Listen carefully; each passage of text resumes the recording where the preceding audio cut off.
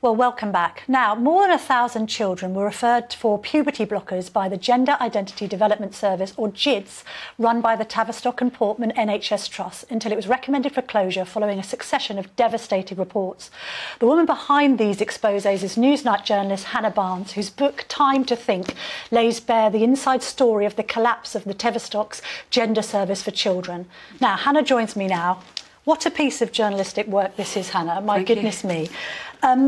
What you're saying in this book, basically, regardless of where you are on trans or the legitimacy of the service itself, or indeed the children going there, you're basically likening what happened at the Tavistoc to a medical scandal on a par with, say, mid-staffs or even one member of staff, comparing it to the 1980s East Germany athletes' doping scandal.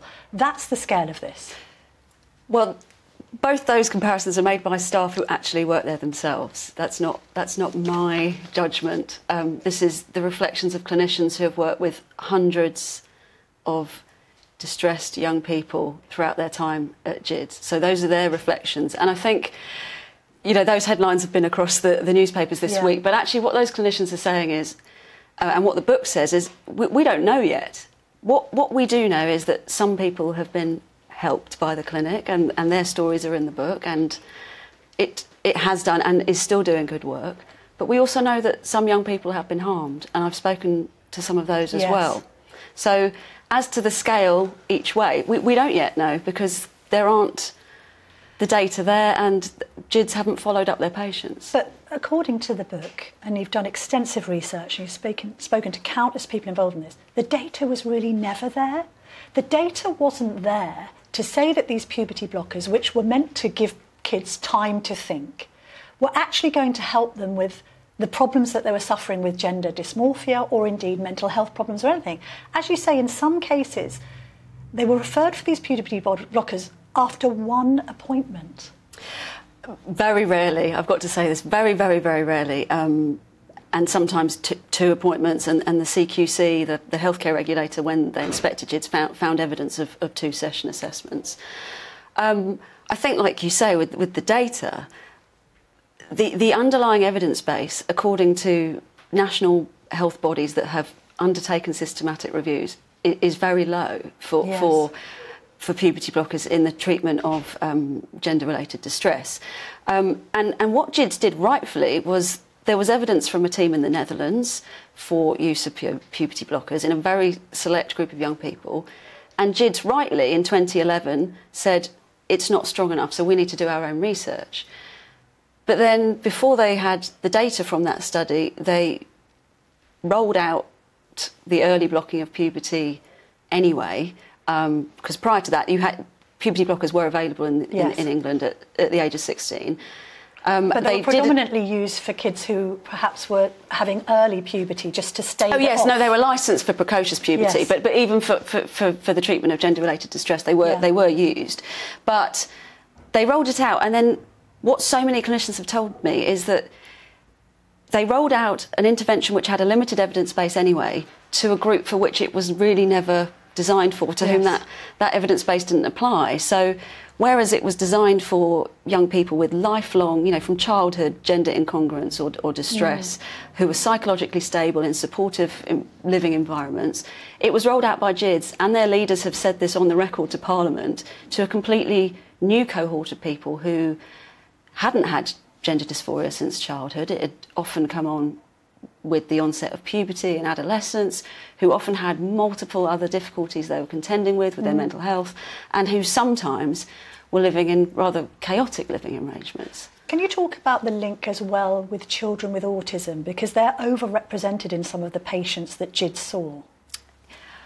I don't know what more I can say, apart from, yes, they do seem to be highly overrepresented. So from GIDS's, the papers that they've published, they estimate that around 35% of the young people they were seeing displayed moderate to severe autistic traits. Yes. And that would compare to around 2% in the population. Now, they would say that not all those people have an autism diagnosis, but that's what they were seeing.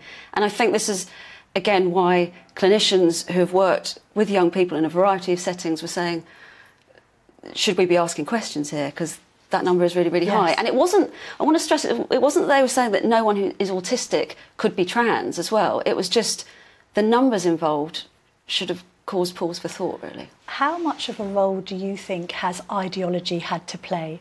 I say because that rise in referrals up 2,700% since GIDS opened in 1989 obviously has coincided with a campaign on transgenderism which kind of fits into the public mood, and therefore you think, well, that clearly is reflected on the number of children you're saying who are identifying as a different gender in adolescence. It must be part of a trend.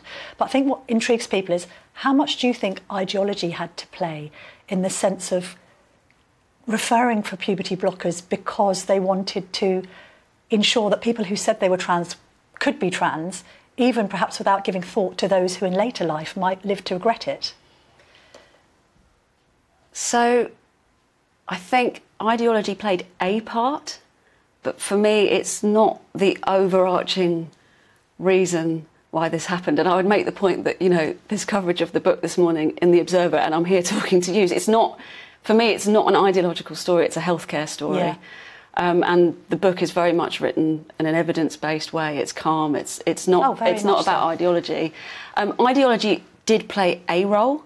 You know, pretty much every clinician I spoke to, and I spoke to dozens, very strongly felt the influence of trans-supportive or trans-led groups on their work at GIDS. Because mermaids and gendered intelligence started influencing which clinicians saw certain children because they didn't feel that they were encouraging the children to go on the puberty blockers. Well, yeah, I mean, I have clinicians who have gone on the record to say that letters were received from the head of mermaids that would ask for a young person's clinicians to be swapped, and they say that that was, you know, that was carried through.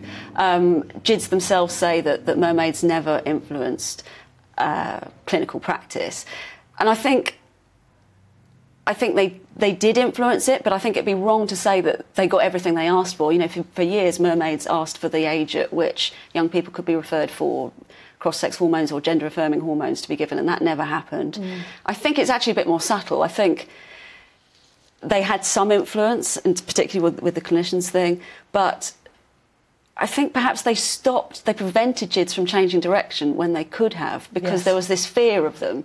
So I think it was a bit more... There was some lobbying in the background. Yeah. Let's come full circle. We talked about this being a medical scandal. We now know that a number of people are suing the Tavistoc Trust. Do you have any update on that? Do you know how many people have joined this action, or where the status of that legal I don't. case I mean, is? I spoke to the lawyer some time ago who was behind it, but I have no idea on the numbers, I'm afraid. I mean, some of the stories, I mean, you talk about Ollie / Harriet, you know, regretting having gone on to have surgery.